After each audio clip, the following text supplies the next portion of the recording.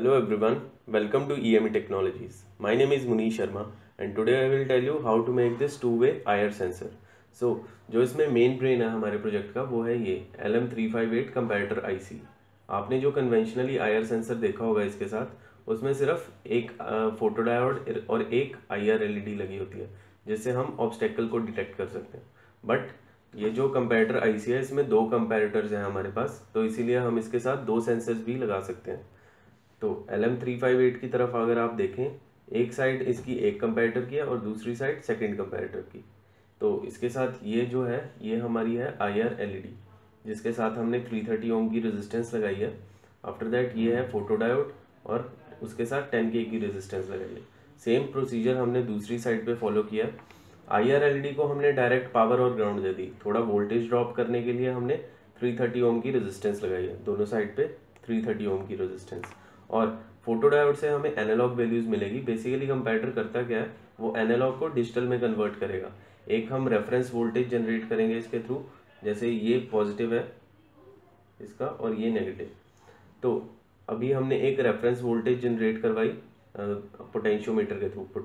ये 10K का potentiometer हमने यहाँ पर लगाया, जो कि ये है इसका पोटेंशियोमीटर। इसकी बेसिकली 3 लेग्स होती हैं, 2 फिक्स्ड और एक वेरिएबल। जो 2 फिक्स लेग्स हैं उन्हें हमने वोल्टेज, पावर और ग्राउंड दे दिया, और जो वेरिएबल पिन है उसे हमने वोल्टेज रेफरेंस के लिए पॉजिटिव पिन पे कंपैरेटर की यूज़ किया। अब उसके बाद अगर हमारे पास नेगेटिव कंपैरेटर के नेगेटिव साइड पे जो वोल्टेज आ रही है, अगर वो पॉजिटिव से ज़्यादा है तो हम क्या होगा, हमारी LED उस टाइम पे ऑफ हो जाएगी। अगर हमारा उल्टा है, इस केस में अगर उल्टा हो, अगर पॉजिटिव वाले की ज़्यादा है कंपैरेटिवली नेगेटिव वाले से, तो हमारी LED ग्लो हो जाएगी।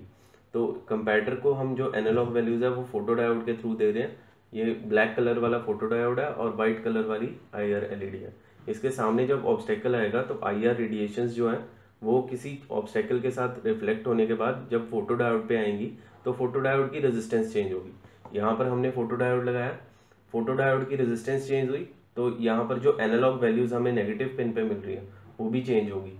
वो चेंज होगी तो हमारी आउटपुट, जो आउटपुट पिन है इसकी कंपैरेटर की, उसकी स्टेट भी चेंज हो जाएगी।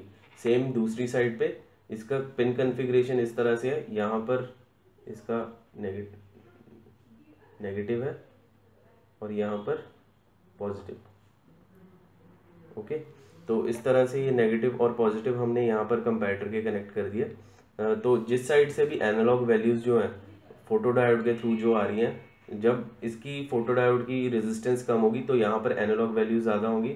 उसकी वजह से क्या होगा, हमारी जो आउटपुट LED है वो ऑन या ऑफ हम करवा सकते हैं। तो इसी तरह से यहाँ पर जो IR LED है वो लगा रखी है और फोटो डायोड को 5 वोल्ट और ग्राउंड। इट डजेंट मैटर कि आप ये वेरिएबल रेजिस्टेंस को किस तरह से कनेक्ट करते हो, किसी भी साइड पे आप 5 वोल्ट और ग्राउंड दे सकते हो। यहाँ पर आप देख रहे हो मैंने सिर्फ एक वेरिएबल रेजिस्टेंस यूज़ किया है।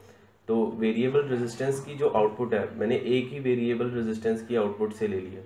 जो ये वेरिएबल रेफरेंस वोल्टेज हमने सेट की है वो किसी भी पिन, एक पिन से ही दोनों रेफरेंस मैंने सेट कर दिया, ताकि जो रेफरेंस वोल्टेज है वो मेरी चेंज ना हो किसी भी आउटपुट के लिए। तो रेफरेंस वोल्टेज एक बार सेट कर दी, उसके बाद जो इसकी रेजिस्टिविटी हम चेंज करवा रहे हैं, सेम डिस्टेंस पे दोनों की रेजिस्टिविटी चेंज हो जाएगी। तो इस तरह से एक ही कंपैरेटर IC से आप 2 IR सेंसर भी बना सकते हैं। तो चलिए अब इसे टेस्ट करते हैं। ये 5 वोल्ट को हमने 5 वोल्ट से कनेक्ट कर दिया और ग्राउंड को ग्राउंड से। तो अभी जैसा कि आप देख रहे हैं कि इसमें कुछ एरर्स आ रहे हैं, ये फोटो डायोड की डिस्टेंस की वजह से। तो जैसे ही मैं इसके सामने लेके आ रहा हूँ, ये क्योंकि अलग कंपैरेटर पे कनेक्टेड है, जब मैं इसके सामने लेके आऊँगा तो ये ऑफ लॉजिक आएगा इसके सामने।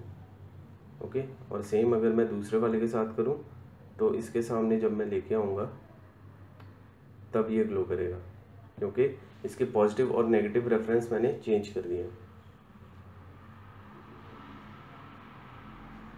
इस तरह से।